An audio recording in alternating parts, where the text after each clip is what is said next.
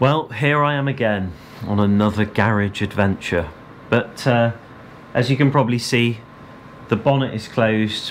I can't look at that engine again for a little while. I'm still waiting for that new turbo to come, and for the time being I'm moving on to other things. I've gutted the inside of the vehicle and I've begun with sound deadening, but it's looking pretty good, and I've already opened and completed using one box, and that's pretty much done the entire footwell, the centre part where the transmission is, and the back of the vehicle including the rear arches. But that's really what we're going to do in this video. I'm going to go forward and going to start doing the other side and hopefully do the roof too. We'll see how much I've got left, but first I'm just going to show you the material I'm using. I think one bonus of this, and if you know me on this channel, is this is very shiny, and you know, that's a good thing, isn't it? Shiny things. Shiny means good, like a magpie. I'm like a magpie. But basically, it isn't Dynamat.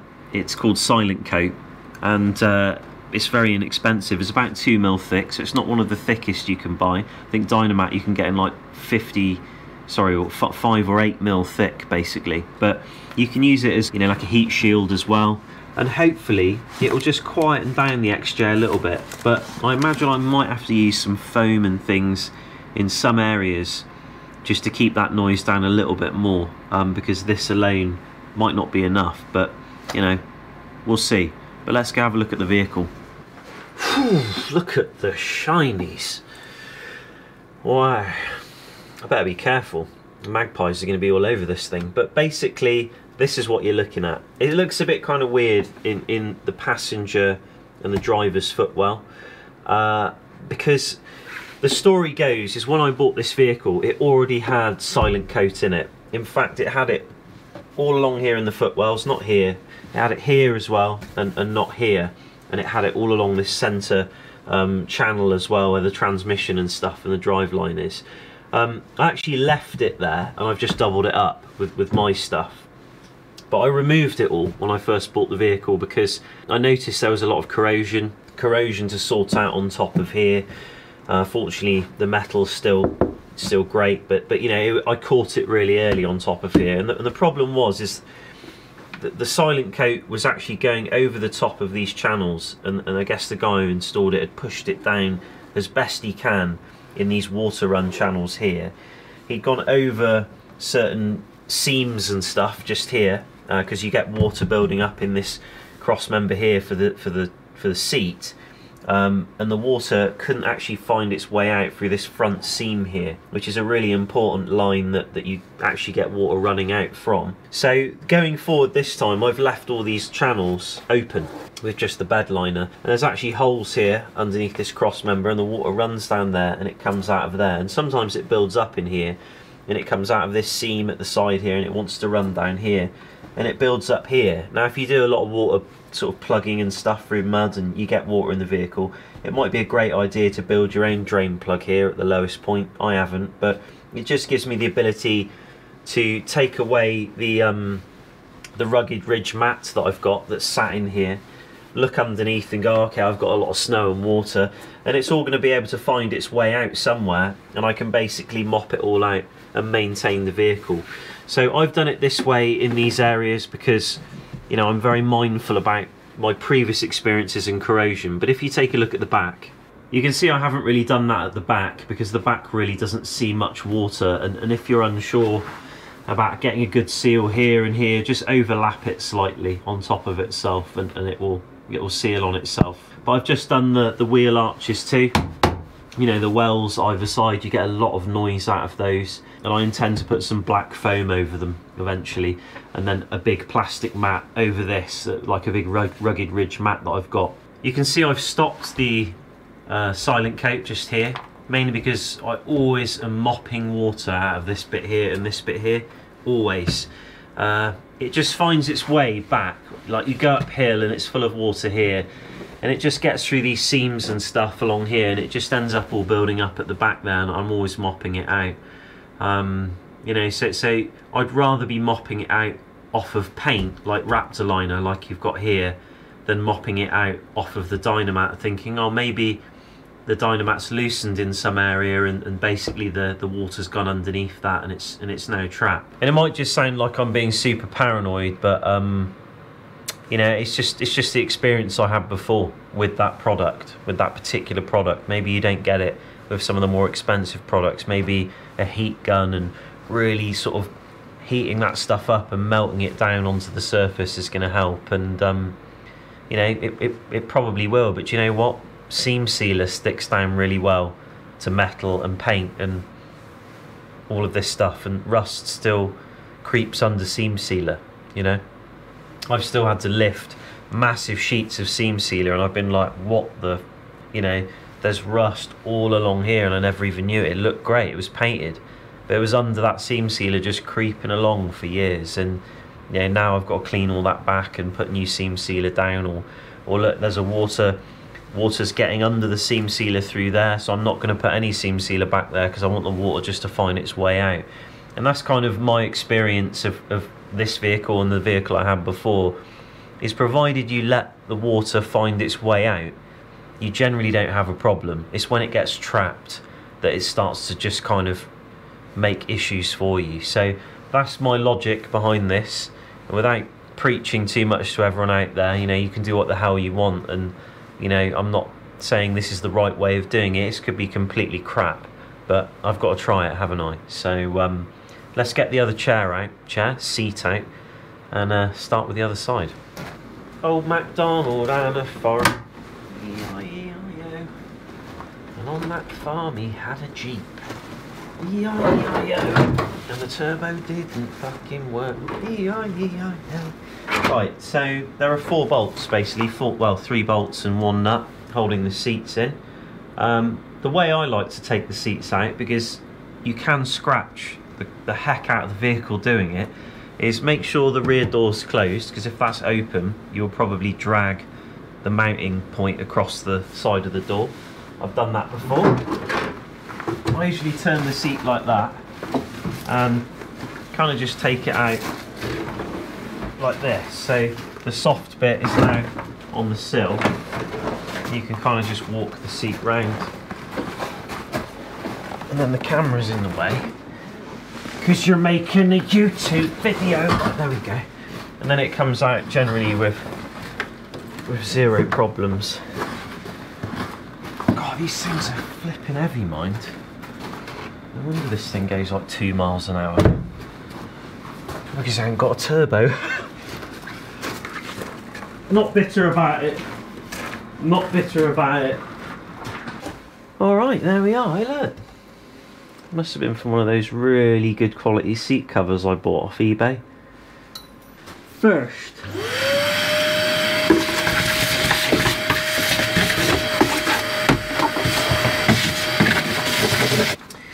even though I've already got some of this silent coat just here, I am going to double layer it up like this, and start laying it down like that. So yeah, let us begin. Peel off thy paper and then stick it there, just like that.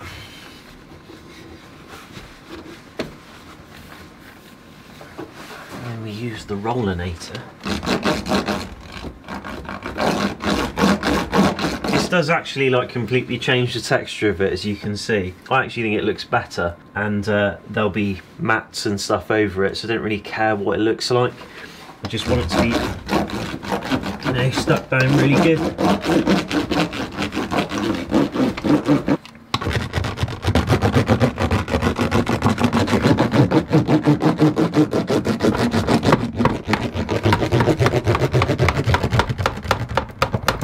I'm going to cut out where these bolts are, because I've got to put in some new linkages soon, and it replaces this entire kit.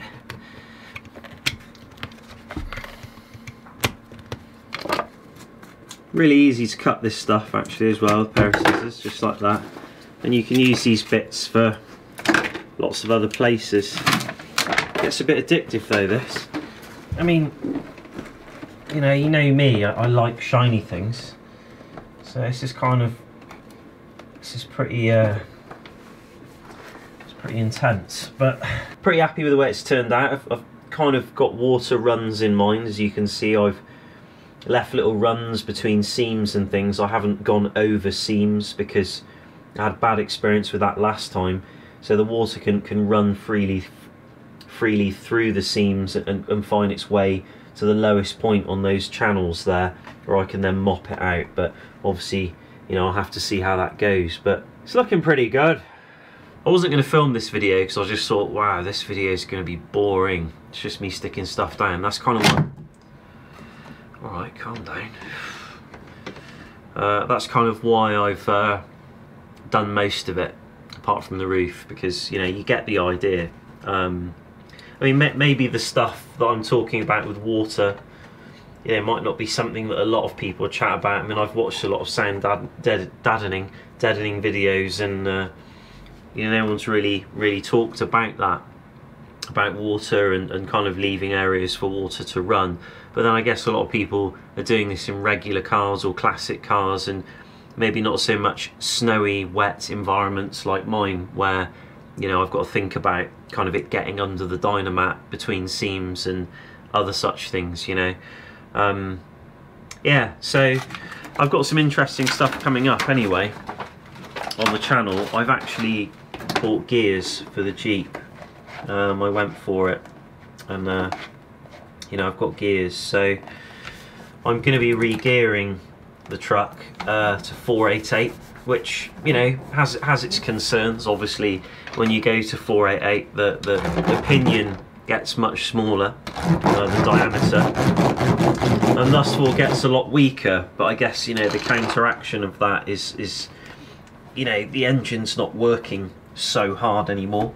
Your RPM ranges will kind of stabilise, and you will probably find yourself having much better fuel economy. I used to get, when I used to drive to the Lake District, I used to get 37 miles per gallon out of this thing on 31s. So now I'm on 35, so I get about 27, which is still rubbish, really, for a vehicle like this, at this weight. So I'm hoping to get some fuel economy back, and then I'm probably going to get rid of my BFG KM3s and go with something a bit more summer friendly, and then I might just keep those as a set of winter tyres for getting them studded and stuff like that, and, you know, basically getting along things that way. But yeah, you know, it's exciting stuff. I mean, I'm a bit nervous about re-gearing. I've done it before and pulled it off successfully, but I've also done it before and completely screwed up. Well, that's the inside kind of finished, really, but let's test a sheet on the roof, see what happens. I don't know where I'm going to do it, maybe here. I think it recommends wearing gloves for this stuff, by the way, because of cuts and that, but it makes a big difference.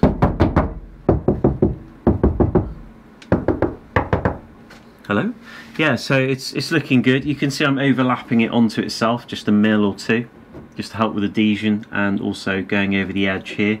The reason I'm doing that is I will run foam from here all the way around on the roof, like black foam, maybe sort of 5 mil thick, across all of it, and it'll go over this as well, and it'll be clamped down by this here. So you won't see this, but I just want to bridge that gap, really, just to you know, just to tidy things up a bit, really, and have something to glue to make it look nice. But yeah, there we go. Just gonna crack on with it. It's pretty easy. I mean, I don't know what that Dynamat stuff's like. Probably a lot better than this, actually, but this stuff seems pretty good, really. Seems okay. It's sticking all right. I mean, obviously I'm working on a roof, so it's gonna want to drop down when it's not stuck, but when it is stuck, it's there. Well, that's the vehicle basically done, and I got as far as just needing to put like some sheets on the back panel.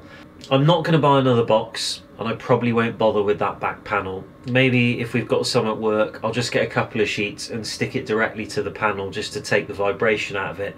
So when I put the headliner over, it's got some vibration dampening at the back there.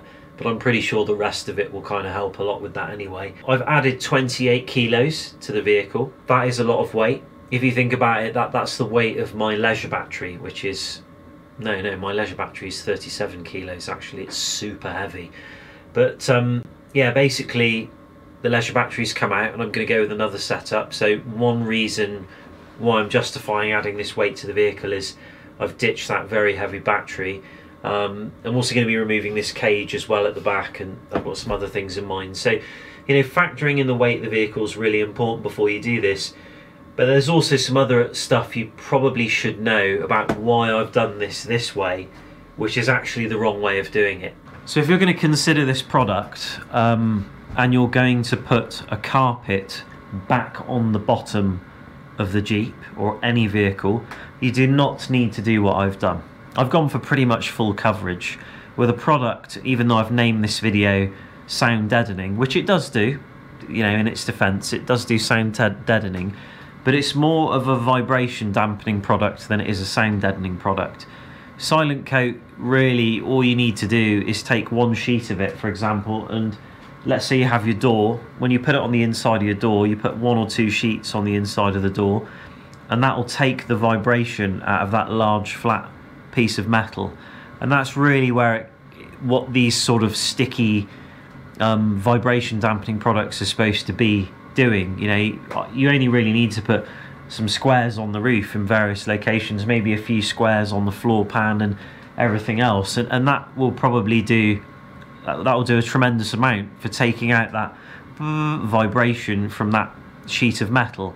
The way I've done it is I've used it like a sound deadener, and I've put it everywhere, and I've put it on the roof too, almost trying to get full coverage, which is the wrong way to use the product really, and you end up putting a lot more weight in the vehicle and spending more money. But the reason I've done it that way is because I don't intend to put a carpet back in the vehicle, and also I live in a very cold climate. So what I'm sort of doing is using a product for vibration dampening that also will help deaden sound, but I'm using it as a coating to kind of reflect heat and, you know, make the inside more comfortable. So you've got this reflective layer on the roof now, which is going to quieten the roof down a tremendous amount, as you can probably hear from when I'm knocking on it, but it's also going to reflect some of the heat in, and it's going to be cooler inside the vehicle as well in the summer too. Now I will probably put a layer of foam on the roof, just a very, very thin layer, you know, just a couple of mil, just to make it look nicer. I won't be doing anything on the floor, apart from chucking in these mats. These are like, I call them rugged rigid mats, but they're just copies. These are Outland mats.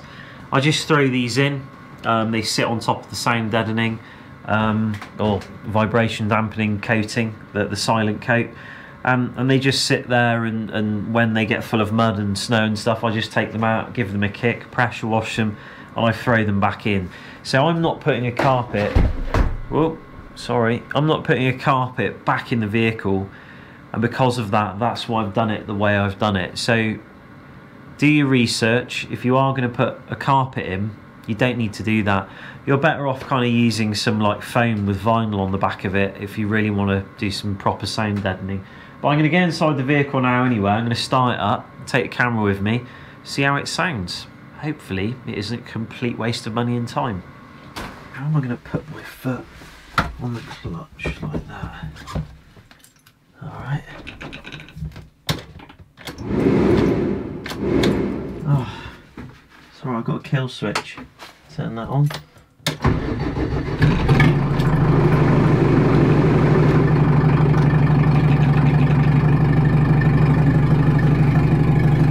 Wow, it actually sounds a ton better in here.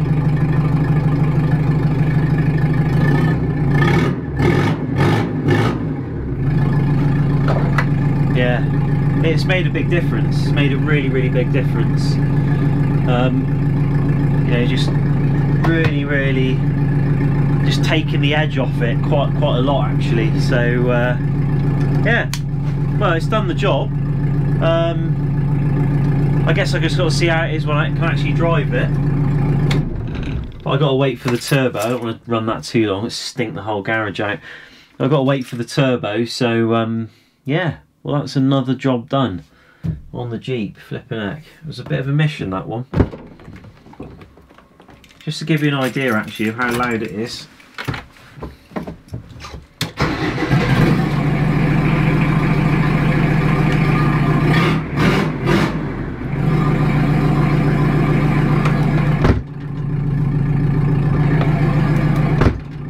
Can't close the door. There we go. That's a lot better. It's mainly just coming out of there. Because you got to remember, this thing doesn't have an exhaust on it at the moment, it's just coming straight out of the manifold, so that's kind of why it sounds a bit demented. But anyway, hopefully that's a mission success. So now that the interior is in place, you can kind of see what it's like with the silent coat. Obviously the roof is, you know, totally exposed, and like you could probably cook a flipping hamburger in this thing. It's like a microwave. It's like the Sputnik Explorer. But it has worked. Listen to that. It's really decent.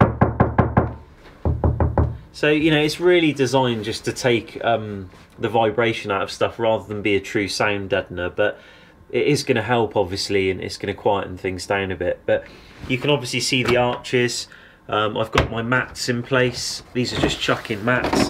They're designed to be removable. I wanted it like this because I want it as like a functional kind of a vehicle for me, like off-road, you know, utilitarian vehicle. So, you know, stuff can just kind of go in here. I can take it out, I can jet wash it and mop out any water that made it pass. But, you know, with these in place, it's not really too bad.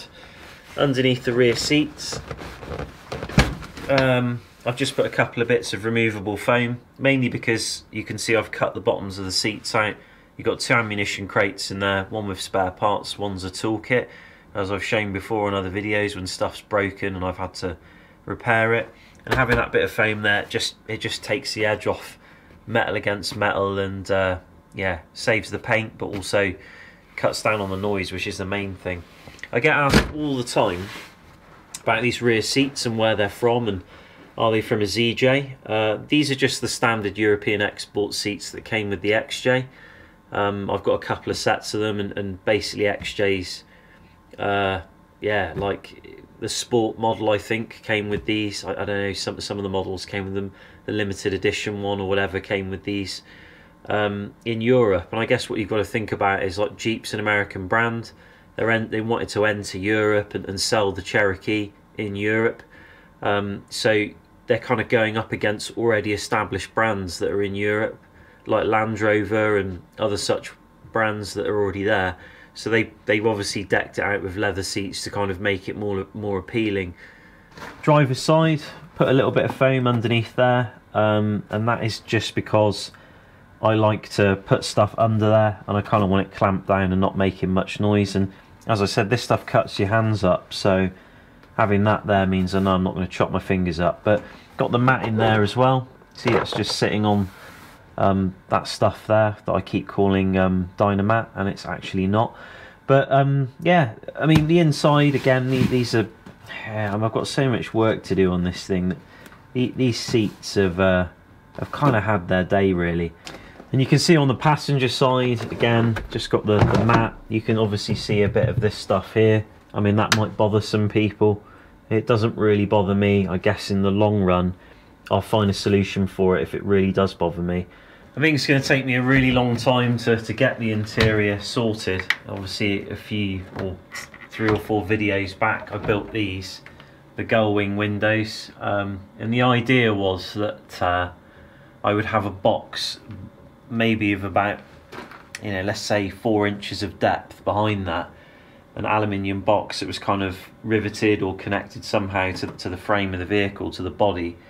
And in there would be like one side a recovery kit, the other side a tool kit, or, you know, whatever you want really, like basically just shiny stuff. So when I'm out travelling, I could just open it up and shinies, you know, and just kind of pass the time. But I haven't got round to that yet, and the back of this vehicle is kind of the next big thing for me. When it comes to travelling, I think this is the most important part of the vehicle. and it isn't really that big, so you've got to be clever about it. I used to have a drawer system some time ago, and that functioned really well when we travelled long term, but then we started to do little day trips, and obviously we've had a son, you know, stuff changes, and you know, you've got to kind of adapt. So I've got quite a lot to do in the back here. I've got this cage thing which I kind of knocked up from some dog cages and stuff last year, and that functioned pretty well on solo trips. But when it came to like long-term travel, you know, let's say like you're going out for sort of 3-4 weeks or something, which isn't really long-term travel, is it? But you know, for us it is at the moment. It just wasn't good. You know, when you've got stuff on top of stuff, when you then need stuff, you've got to move stuff out the way to get the stuff. A wise man once said. So,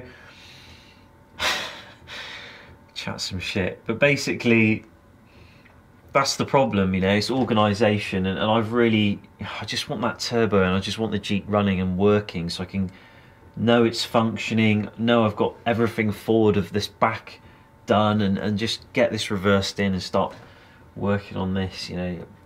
But anyway, that's it from me in this video, and it was obviously mostly about putting in the vibration dampening and the sound deadening in, but I wanted to show you what the vehicle looked like afterwards, from a perspective of someone who doesn't run any carpets and just runs mats. Obviously the foam on the roof is going to make it look a lot better too, and probably help with insulation and everything else. But like I said before, if you're going to be in a country where, you know, you don't have to worry about water and stuff and it's really dry, I'd just chuck the carpet back in and not use so much of that stuff. Just put a few sheets of it here and there just to take the resonation, the vibration out of the sheet metal, like the doors and such.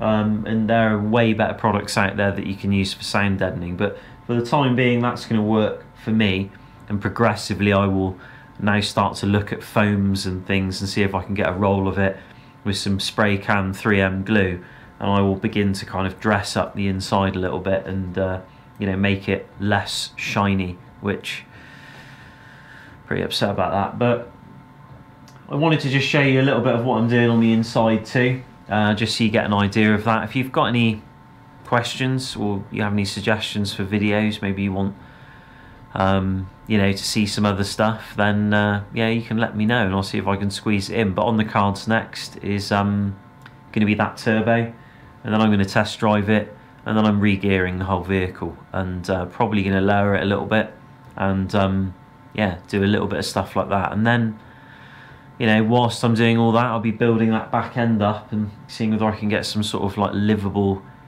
camping organisation space done, so that we're kind of on track for the spring to get back out. So, you know, thanks again for watching. See you very soon. Take care.